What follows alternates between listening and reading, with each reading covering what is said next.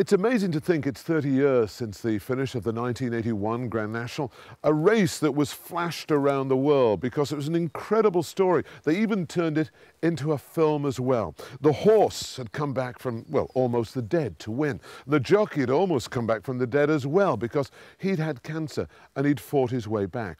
And that man since then has helped raise £14 million for his cancer trust. It's an incredible story. He now lives here in this village just outside Newmarket. It is, of course, Bob Champion, MBE.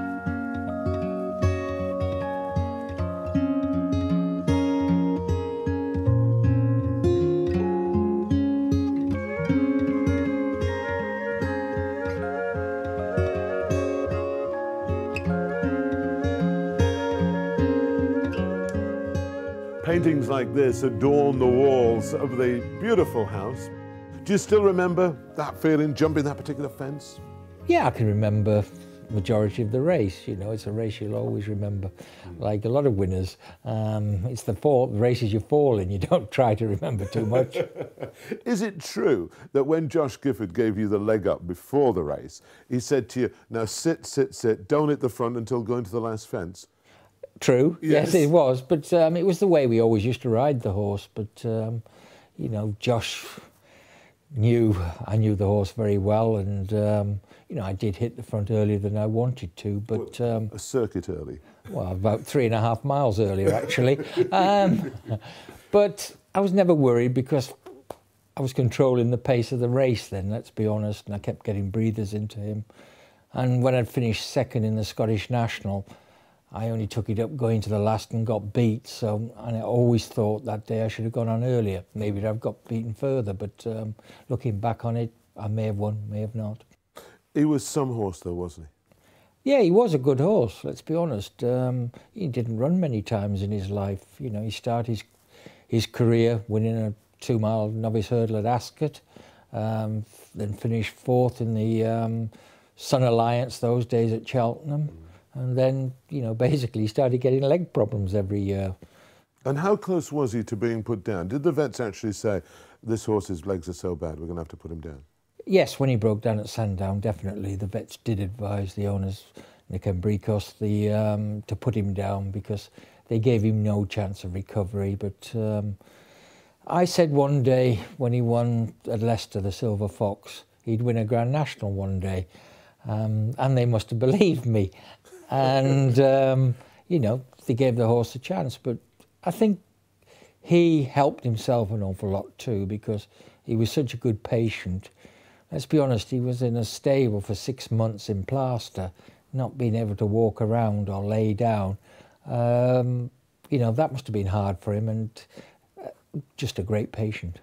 It's amazing, you were both sort of good patients because that horse's sort of injury almost ran alongside yours. Can you remember when you found out that you had cancer? Yeah, I can remember. I was at the Royal Marsden, you know, saw Professor Peckham, and he told me I had it in 2 parts of my body. And I remember I saw you that night, and I felt like jumping out of the top story of the hotel. Yeah, we stayed in the same room, and I remember you came back. It's a true story. It said, and I was trying to get to sleep, and you were pacing up and down, weren't you? And what did you say? I'm going to kill myself. I said, well, go on, kick on, because I want to get to sleep. Typical you. Hey. But tell us, how did you know? You were in America, you're a top jockey, you'd gone for your holiday in America, and you'd sort of, not fallen in love, but you'd gone out with a beautiful girl who just happened to be a vet. And yes. It was, and that saved your life. Of course it did, yeah. Tell us I must admit, just because she seemed to know what was wrong, and her advice was go back to England and see a specialist. Thankfully, I got a plane out that following evening, landed at Heathrow, rang Alan Thomas at the Park Street Clinic, who used to patch all us jockeys up those days, and he said, I'll have an appointment at the Royal Marsden for you that morning. And he knew what was wrong. I didn't have a clue what was wrong. I was given 35–40% chance of living. If I'd got it 18 months before, there was no chance, there was no cure whatsoever. And they were pumping platinum, bleomycin and vinblastine into me. and that's quite a toxic mixture, I promise you. It is. And I was sick 24 hours a day. It was horrendous, and ended up coming out of hospital 8 stone 7. Well, I'd never been 8 stone 7 from the day I'd been born, so I was even thinking about trying to be a flat jockey again. But that was incredible. People gave you no chance of, I mean, your survival was incredible, but riding again and then perhaps thinking of winning. Was it true you thought with Aldaniti getting better and you getting better, was that at the back of your mind that the Grand National could be on? Yeah, always was. I was very fortunate. I had him to come back to another horse, good horse called Kaibo, who was a machine as well.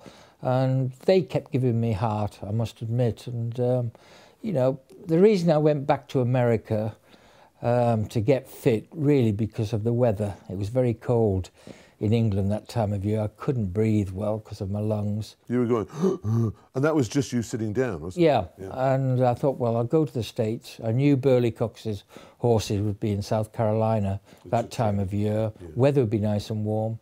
And it did help me, let's be honest. I think it got me back 3 months quicker than if I'd stayed in England. Yeah. I'd have got fit in England, but not as quick. So you were getting better, you were getting stronger. But what about Aldaniti at this time? I mean, you know, he was still a long way back from even racing again. Oh, good God, you know, when I came back, he was still in his boxing plaster, let's be honest. And I suppose October, November time, they started riding him out back at the Embricoses, and they must have done a couple of months road work, and he came back to Josh's January the 1st, 1981. So Josh had, what, 2 or 3 months to get him fit again.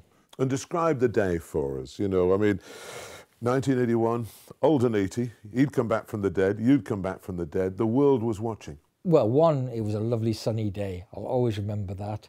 I remember sitting on him in the morning, about 7:30, and the first time in his life, he was so relaxed in the morning because he used to pull pretty hard. He was so relaxed. I'd never known the horse so well, ever, in my whole career riding him. And he gave me so much confidence on the morning. And in the afternoon, I couldn't see myself getting beat. Really? With luck. Yeah. And the race just went so nice. Yeah, the race panned out really well, let's be honest. Overjumped the first fence, not so great at the second. Third fence, which is a big ditch, he realised how big it was and jumped it nicely. From that moment, he was a dream to ride. I remember jumping Beechers about 29th, and I must have had a better run round the canal turn than anybody else because I ended up jumping to the front at Valentine's, which is 3 fences later.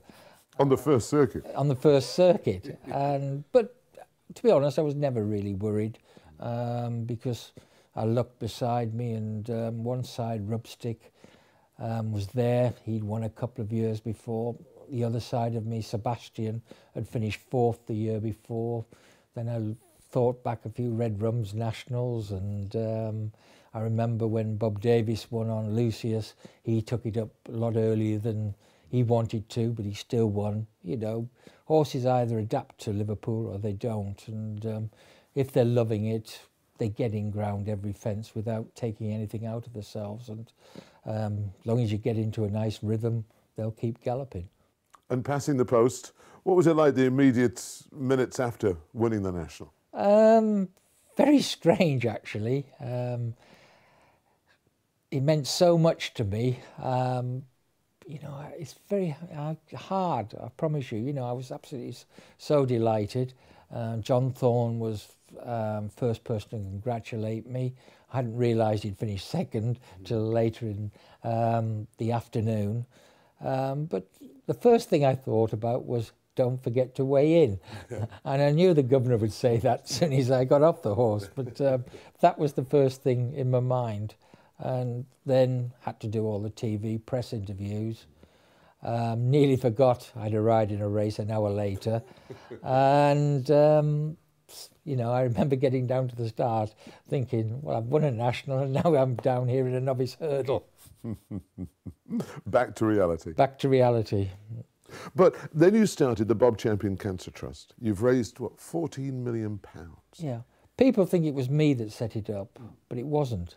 It was people out in the country, everybody who'd backed me, had sent their winnings to the Royal Marsden care of me, and Professor Peckham and Nick Bricos, the horse's owner, thought it'd be a good idea to set it up. I don't think we ever thought it would be still running now, let's be honest. We thought it might run 2 or 3 years and done its course, but we're still going there. We've got our own research laboratories that we built and we run, and thankfully it's coming up with the goods. And you've raised so much money for such a worthy cause. And what is it now, a 95% success rate? On testicular cancer, it's 95%, but now we've moved on to prostate cancer. And let's be honest, 1 in 10 men will get prostate cancer. And, you know, we've got to come up with cures and find out which prostate need certain treatments and some prostates need no treatment. And it's defining which one needs which. And 30 years ago, you go back this year, 2011, you've got a lovely charity race, all your old pals coming back to ride in a fundraising race. Yes, it is actually. The Legends, isn't it? The Legends, yeah. Aintree Legends. Hope people will get involved in it and sponsor a few jockeys. Just look up on the website, bobchampion.org.uk.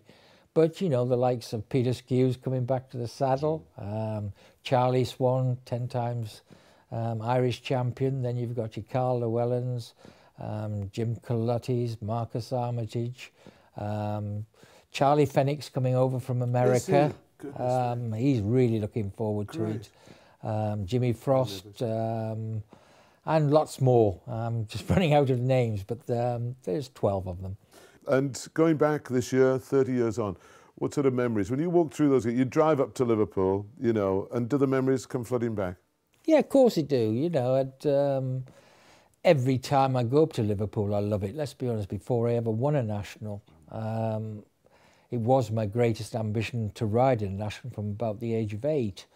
And I can remember the first time I ever got round, and to me that was one of the biggest thrills of my life. It was the Crisp Red Rum National, and I rode Hurricane Rock 250 to 1. And he jumped the last in 3rd place and finished 4th or 5th. And that, to me, was a tremendous feeling, I promise you. From that day on, I wanted to win one. Well, actually, it's true what you were saying there, because do you remember when we were 2 little kids and we went to red car races? It's a true story, this. And John Rickman, do you remember John Rickman, who used to present the ITV?